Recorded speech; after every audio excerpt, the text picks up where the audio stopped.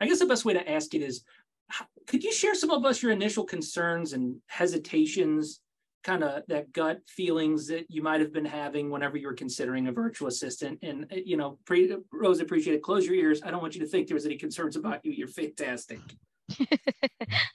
Okay. Yeah. So I'd be happy to comment on that. So, I've heard of virtual assistants for some time, and it had kind of been on the back of my mind, over the years. But then, of course, I mentioned the circumstance where it started to make me think a little bit more seriously. But my concern had all along had been the privacy and security aspects. As you know, many virtual assistant companies have virtual assistants working from home. And I would just never was quite comfortable with that arrangement from a privacy and security standpoint.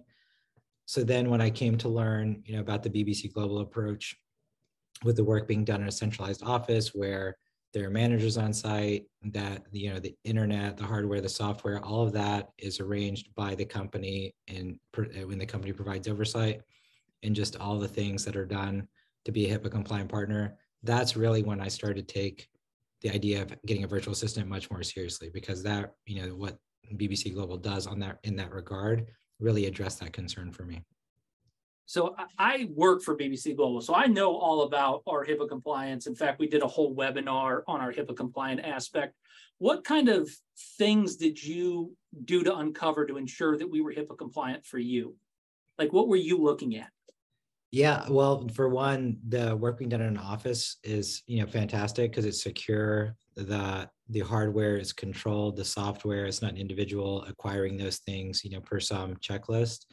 So that was great. All of the firewall, et cetera. I think I did watch the HIPAA webinar. I think they did a great job of really covering all of that. But even all the way to from the fact that, anyone who works there, their phones, for example, are, put away, from top to bottom, just everything's done the right way.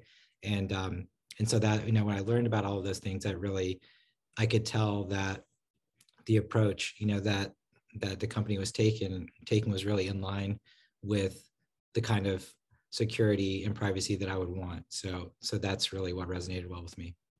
Awesome. So, all right. So you had some initial concerns about HIPAA. Then you kind of checked into what our process was and kind of verified what we did that kind of made us HIPAA compliant. And that was important. There was some concerns initially. It sounds like just about whether VA was going to be able to do the job or not. And then you go through the process and you start talking with BBC Global Services, trying to make your decision. What ultimately led you to make the decision to have a VA? Well, I think the privacy security thing was probably definitely the biggest thing. And once I felt like that was addressed, I think the major barrier was kind of lifted there in terms of me moving forward. But just kind of taking a step back and look at it more broadly, something that just kind of tipped in favor. Of course, it's a very cost-effective solution, but it's also one that something that we may not readily think about is we're getting really great quality